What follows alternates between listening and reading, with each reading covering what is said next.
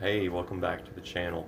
Today we're taking another look at the pond container, the 6-quart Tupperware container that we've turned into a wild pond. This is our best attempt at simulating a wild pond type environment.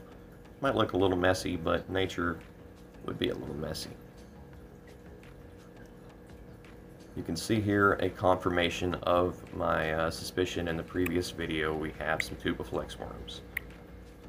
Keep in mind, I had no signs of these guys before I created this aquarium. It doesn't matter too much where they came from, just that they're here.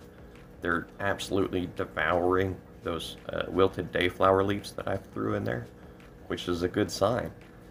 We now have a use for those leaves. We can toss them right in here, feed these worms.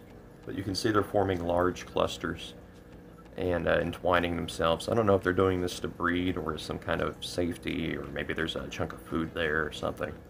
But they also operate as individuals. Occasionally you'll see one moving around, doing something in search of food, or even swimming. They swim in a very creepy way, and they're pretty good at it.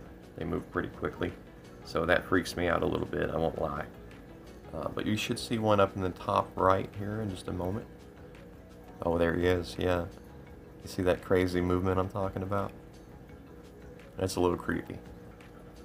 But I'm enjoying these guys. They're nice to have. It's another species to play with and to work into our setups. Anytime I acquire a new species like this, we go out and capture something or accidentally find something like this. I like to create a couple backup containers in the event that like this aquarium crashes for some reason. We don't want to lose all of them. So redundancy is good. Triple redundancy is better. You know, the chances of all three of your tanks going down at the same time is very low. The pond container here is doing really well. You can see another cluster here and there of the new Tubiflex worms. I overfed this container a great deal. All I do for these tanks is toss in some cucumber here and there. I slice the cucumber, I take the skin off, slice it in little chunks, and just continuously rinse it again. Rinse it when you skin it, rinse it when you're about to chop it up. One cucumber is less than $1, and it makes for a decent snail food. Worms love it too, apparently. Also, if you grow plants like my dayflower, you can feed them wilted leaves like a little aquatic compost bin, which we tested in previous experiments, but here we have a useful method of doing so. And meanwhile, all of these living creatures here, you might be like asking yourself, why? You know, why would I raise all these worms? Why am I excited about this? Well, first and foremost, they are my pets. I love my snails, my worms, my ostracods. I love all of my little creatures. I get to come in here like any day of the week and have this beautiful underwater Nat Geo channel at my fingertips like at any time. It's very peaceful and serene, and it's fun to learn about this stuff and to watch them grow and succeed when you do things well. Secondly, they are fish food. That's right, my fish treat all of my little creatures as live snacks. My mosquito fish, my guppies, even the darter and the tetras, they all love live foods.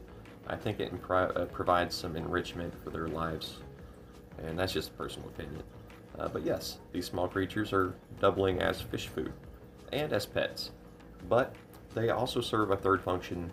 They provide fertilizers for my pond plants. You see, in nature, these plants, they wouldn't get crystal nitrogen, chemical ammonia crap added to the water in perfect amounts. No, they would consume it from life. From creatures like this actively breeding and living in the water. I'm not a scientist, you know, but my amateur opinion is this is some kind of sludge worm that's simply consuming the food that we throw inside. And I do believe they are adults because they're reproducing pretty heavily. This is BucketPonds. Thanks for watching. We have confirmed Tubiflex worms right here in the pond jar container inside of our new plant shelf. It's doing great. I'm happy. Hope you enjoy it. Please like and subscribe if you want to support the channel. That's the best way to do it.